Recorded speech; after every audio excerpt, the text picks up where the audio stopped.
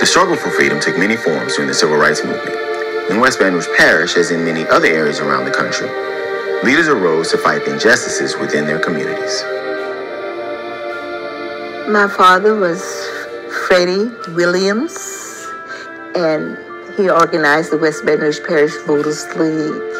He was not one that went out on the forefront, but through his churches he made donations, and he did not walk across any of the picket lines that they had, but he saw that they had water or they had food or stuff like that. Richard N. Lee Sr. and my dad worked very closely together. Everybody helped. Everybody helped anyway. Even if you were the negotiator, you were helping. That's how we came about with the Williams and Lee Park. There was a pool at the community center. We needed a pool on the back, and we got one. Just as negotiators were important to the Civil Rights Movement, so were the individuals who were willing to protest. They were hiring white students, or kids, young people, but they didn't hire blacks, same age. So Edward Searcy and myself decided to go talk to the manager why you don't have bag. I'm not talking about cashiers, bag boys and bag girls out here. You have whites. And the guy said, well, that's what we wanted. So we found out that the owners of it was in another state. We contacted whoever it was over these chain stores and told them we were about to picket this store and we're going to shut it down. We walked almost 100 days before those people decided to give in. Edward Searcy and Ernest Allen were both instructors at Conn High School, the only high school for African Americans in West Baton Rouge Parish. Many of the students that attended Conn took the fight for equality with them into the halls of higher education.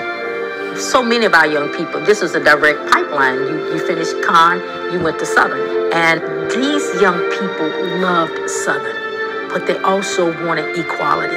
And every day they would walk from Southern's campus. Can you imagine walking from Southern's campus to downtown Baton Rouge? She said, if you go into march, this person on the megaphone was saying, make sure that you follow the rules, that you do what you have to do. Make sure that, remember, this is not about you. It's about a movement. And somehow I got caught up because this line was moving, getting down to Scenic Highway. And it says, walk straight ahead. Don't leave. Don't move your face from side to side. Keep your body in line. Two together.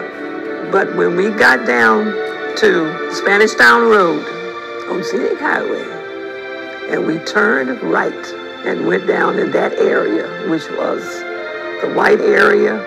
That's where you have a lot of the saloons, the bars, and that kind of thing, and the people who were on the streets. That's when we found that things were so different. They would say ugly things to us. They would spit at us. We couldn't break the line, and now we understood why we could not break the line. We had to stay at attention. We had to continue to march, and that's what we were doing, marching for what was right, because we were on the way to downtown, to the jail, because 3 of our students there from Southern were locked up, and we were there to protest. They had been a part of the sit-ins at Press. But the thing that happened, as soon as we got downtown to near the courthouse, a couple of police cars came around. They opened the trunk, and then they threw out the tear gas. I can still smell that stuff now. I can still feel it in my eyes, the tear gas. But the torment, the horrible things that were said to us on the way, I can tell you this. When we left Southern, we were children.